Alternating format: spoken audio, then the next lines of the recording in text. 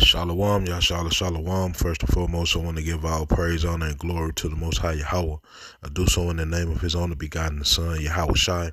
Double honors to the apostles and the elders of Yasharallah.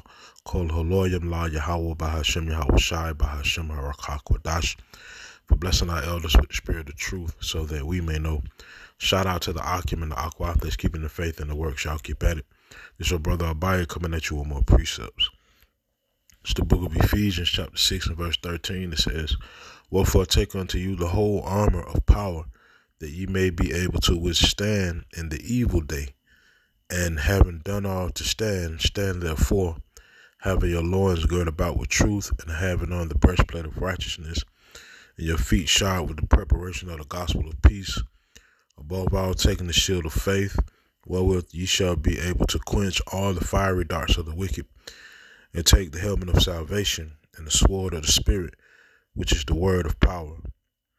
Right? Praying always with all prayer and supplication in the Spirit, and watching thereunto with all perseverance and supplication for all saints. Right? Evil times are here.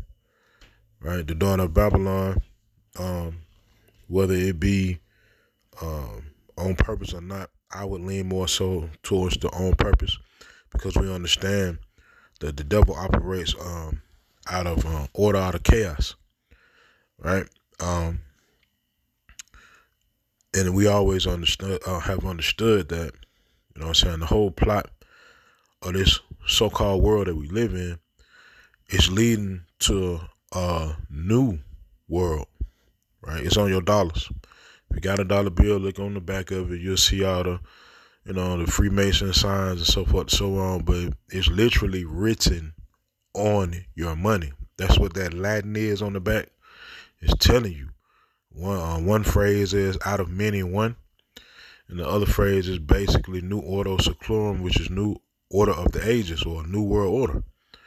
Right? So it's always been the plan for, the people who really in charge to take this world that we live in, so-called, and move it to a new image, right? That image that's spoken of in Revelation 13. But the people that's going to feel the effects of it the worst are the Most High's people, the majority of the Most High's people, right? Because they don't have the covering of the armor of the Most High. They don't have the covering of the blood of Yahweh Shai, right? Their mindset has truly led them to believe that the world that they live in has their best interest in heart, and they finna find out the hard way that's not so. Right? So, with that being said, man, I'm gonna let this video play and I'll be back. Tomorrow is the day that Treasury Secretary Janet Yellen expects the United States to hit the debt ceiling, which means the government would not be able to borrow more money to meet its obligations without extraordinary measures. But how does this financial cliff impact Americans at home? And Marie has a look. Yeah, so we're going to give you an idea of how this all works. The Federal Reserve will begin implementing so-called extraordinary measures to stay below the debt ceiling. One of the first steps is halting contributions to certain government pension funds and redeeming bonds that are held in federal employees' retirement funds. Now, the Treasury Department is required by law to eventually replace those investments with interest after the crisis is resolved. But in the short term, federal employees and those pension funds will see their retirement accounts take a bit of a hit. But even if these measures by maybe a few more months to work out a deal, there could be financial consequences as the debate drags on. The 2011 debt limit debate cost taxpayers $1.3 billion because of raised borrowing costs for the Treasury Department. And it caused the U.S.'s first ever credit downgrade. Americans also saw an impact on their personal finances.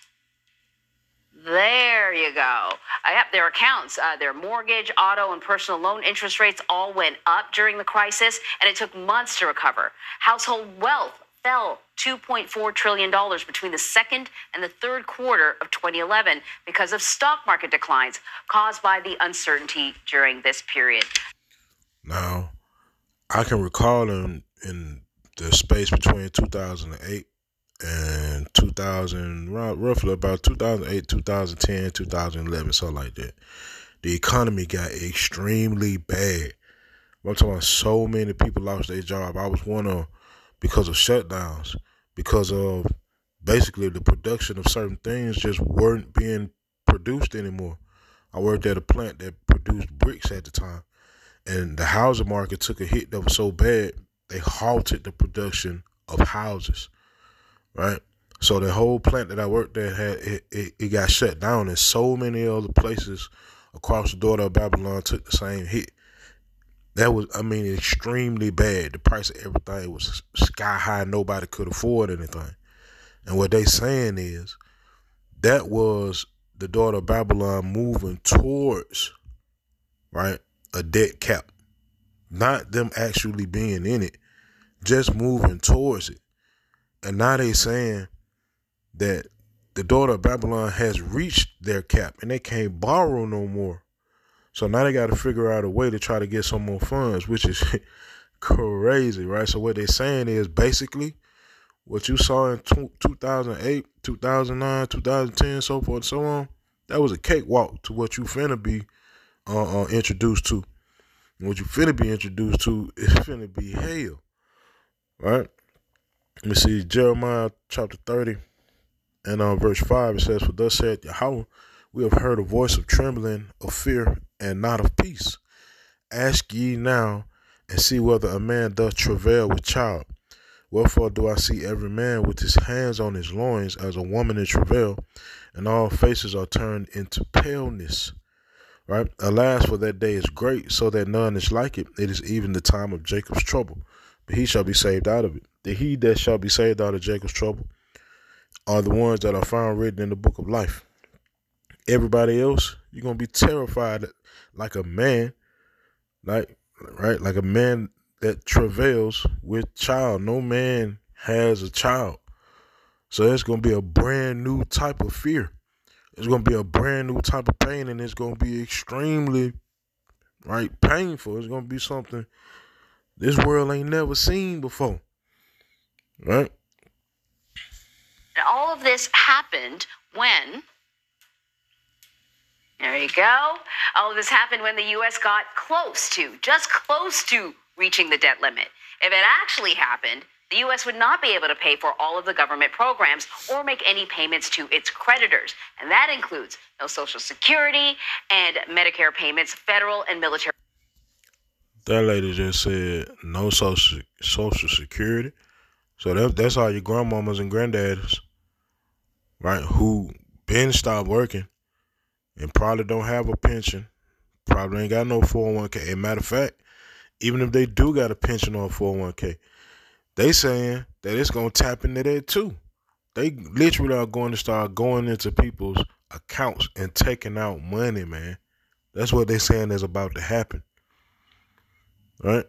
And on top of all of this, in the background, you got central bank and digital currency steadily being released on the earth. That's why I say I would lean more towards they doing this on purpose. There's some auto op chaos. So the chaos is the economy going to shit. The order is we got a solution. Revelation 13 and everything that comes with it, right? And real talk, how about you, Shah? This is what's going on, right? Employees wouldn't get paid, and any program that gets government money, like the National Weather Service, would be without funding. There would also be major macroeconomic consequences as well. Moody's Analytics estimates the GDP would drop by nearly 4%, nearly 6 million jobs would be lost, and household wealth would drop by $15 trillion because of the stock market fallout. Secretary Yellen predicts that X date, when the U.S. would exhaust emergency measures, could be in June, giving Congress about 5 months to avert an economic meltdown. All right, so like I said, how about you, Shah? Ain't no bouncing back from that. They go ahead and introduce the central banking digital currency, and all of the rest of the end time prophecies, get amped up because we can see what's ahead, right? We have on the armor of the Most High. The Most High gave us the eye salve to be able to see the prophecies and to be able to see the light at the end of the tunnel, and it ain't got nothing to do with the prosperity of the daughter of Babylon. It got everything to do with the fall of this place. But before this place fall, we're going to have to go through a bit of hell, and that hell going to be something so serious. Right? So this is the book of 2nd Esdras, chapter 15, and verse 14. It says, Woe to the world and them that dwell therein, for the sword and their destruction draws nigh. And one people shall stand up and fight against another, and swords in their hands. But there shall be sedition among men, and invading one another. They shall not regard their kings nor princes, in the course of their actions shall stand in their power. A man shall desire to go into a city, and shall not be able. For because of their pride, the city shall be troubled, the houses shall be destroyed, and men shall be afraid. Right? Like a woman in travail, right? It says, a man shall have no pity upon his neighbor, but shall destroy their houses with the sword and spoil their goods because of the lack of bread and for great tribulation. Right? And like I said, most High willing, that's what we witnessed in the beginning of this. Right? Because we have to go through this. That's the whole point. The real order comes after the chaos, but it ain't got nothing to do with Esau's hand bringing that so-called order. We're talking about Yahweh's hand, his right hand, as a matter of fact, bringing that order. Right? Let me go to the book of Zephaniah.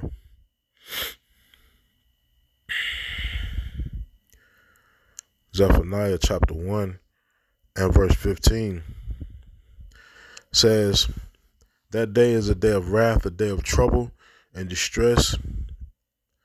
Actually, let me start at 14. It says, the great day of Yahweh is near, it is near, and hasteth greatly. Even the voice of the day of Yahweh, the mighty man shall cry there bitterly. Right, there we go again. As a woman in travail, it's going to be bad. Right, it says that day is a day of wrath, a day of trouble and distress, a day of wasteness and desolation, a day of darkness and gloominess, a day of clouds and thick darkness, a day of the trumpet and alarm against the fenced cities and against the high towers. Right, and I will bring distress upon men, that they shall walk like blind men, because they have sinned against Yahweh, and their blood shall be poured out as dust, and their flesh as the dung. Now, this is more so speaking about the day of the Lord, but Jacob's trouble and the day of the Lord go hand in hand, right? I'm going to show you why. It's the book of Daniel, chapter 12 and verse 1. And at that time shall Michael stand up, the great prince, which standeth for the children of thy people. And there shall be a time of trouble such as never was since there was a nation, even to that same time. And at that time thy people shall be delivered, every one that shall be found written in the book. Right? It goes hand in hand. And we are seeing Yahweh Shema Sharatazah, the beginnings of this. That's why I say, man, Most High willing, man, ain't no bouncing back from this. Most High willing, they go ahead and try to do everything that they set out to do, because the Most High say they're going to fail at it, man. Right? Let me see. Go to the book of Job. Job chapter 20. And let me see. Job chapter 20 and verse 23. When he is about to fill his belly, power shall cast the fury of his wrath upon him, and shall rain it upon him while he is eating. Right? So while this devil is letting loose all of his wickedness on this earth through his chaos that he, that the Most High Yahweh allow him, right, to let loose, because Job 9:24 says the earth is given into the hand of the wicked. Right, given meaning somebody had to give, meaning Yahweh had to give the wicked the earth. Scripture says the preparations in the heart of man and the answer of the tongue are from the Lord. Scripture says man's goings are of the Lord. How can a man then understand his own way? So this really ain't the devil that's doing this. It's the Most High that's doing this, right? But we also understand that the Most High is the Most High of good and evil, right? But anyway, when this devil is about to fully let his image loose on this earth, that image that's spoken of in Revelation 13, that image that's spoken of in Revelation 14, then comes destruction, like it says in Revelation 17, right? Through fire, right? Straight like that. All right, so think I'm gonna end it there, man. I think the point got across, Scripture says it's gonna get pretty bad, man. And it's all of it based off of technology and finances. All of it. When you go into Revelation 13 and they tell you that the devil gonna introduce something to this world that if you don't take, you won't be able to buy or sell, right? That means it's technological and it's financial. Because something that has to be introduced into this earth, we're actually adding 2 Thessalonians 2 with it too, where it says that the devil will try to place himself as the Most High. How did the devil do that? It was through technology, right? Artificial intelligence and, creating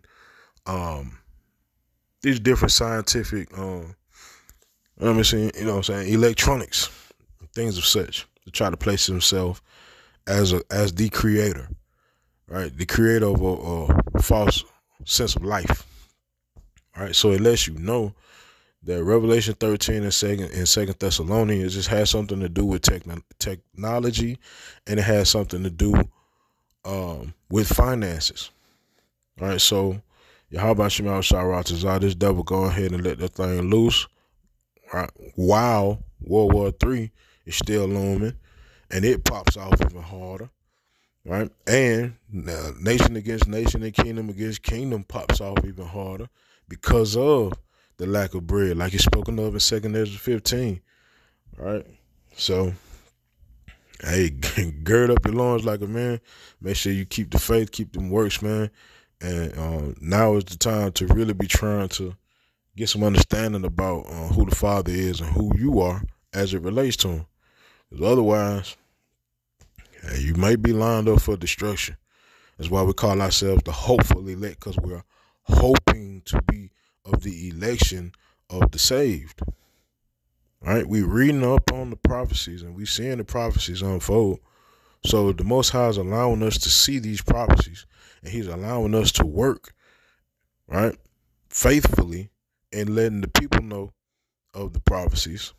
He's allowing us to work faithfully and, trying to please Yahweh how he wants to be pleased, and not how we say he wants to be pleased, or not how your pastor say he wants to be pleased, or not how your grandma say he want to be pleased, or your teachers, or whoever it is on this earth that's telling you how you should go to the Father. If you reading the book, Yahweh Shema Sharatazah, and you got understanding, that means that Yahweh is dealing with you.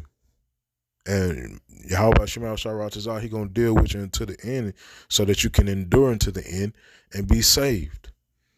Right? So with that, Yahweh Shema Sharatazah, these precepts in this video were edifying. Call Haloyim La Yahweh Bahashim Yahweh Shai Bahashim Harakak Wadash Shalom Yashala.